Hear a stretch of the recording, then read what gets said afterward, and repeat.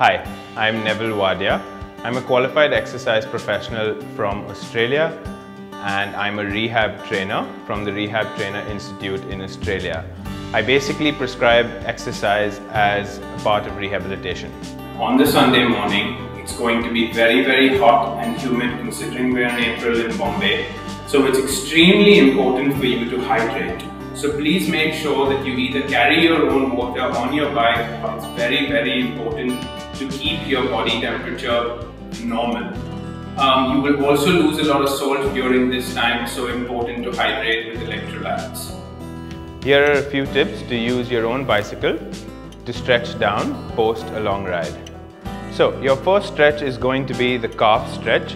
I want you to keep your pedal in the bottom position. Forefoot on the pedal, hands on the handlebar, lock your right knee out and pull the cycle towards you. As you can see, my toes are coming towards my knee, the right knee is locked out. Feel the stretch in the calf, hold for about 30 to 45 seconds and change to the other leg.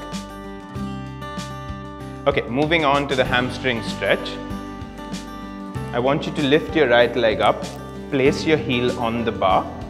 Try and lock the right knee out, holding the handlebar and seat with both hands. I want you to slowly bend over and at the same time push the bike away from you.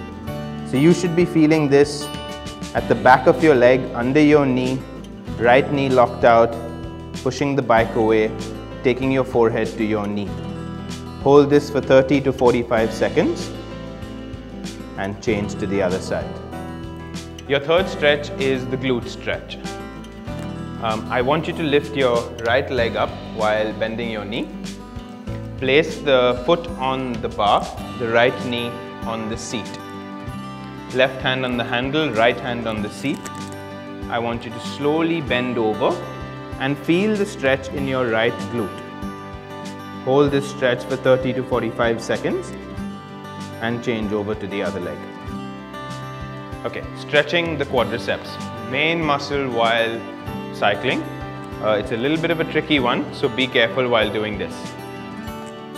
You want to back the bike, lift your right leg up, place your foot on the bar. Holding the right hand on the handle, left hand on the seat. Slowly push the bike away from you and bend your right knee. You should be feeling a stretch in your quadricep. Hold this for 30 to 45 seconds and move over to the other leg. This is the last stretch that I recommend doing post a long bicycle ride. We're going to use this stretch to open out your upper, middle and lower back. Again, just holding the bike, left hand on the handle, right hand on the seat. Step away from the bike such that you can lock your knees out, push the bike away from you, drop down as much as you can, drop the head in between your hands, push your hips back, lock your knees out, feeling the stretch throughout the complete back.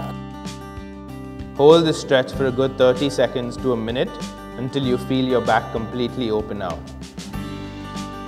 So those were the stretches that I recommend you doing post your bicycle ride. We will be demonstrating and showing you these same stretches at the NCPA parking lot where the race ends.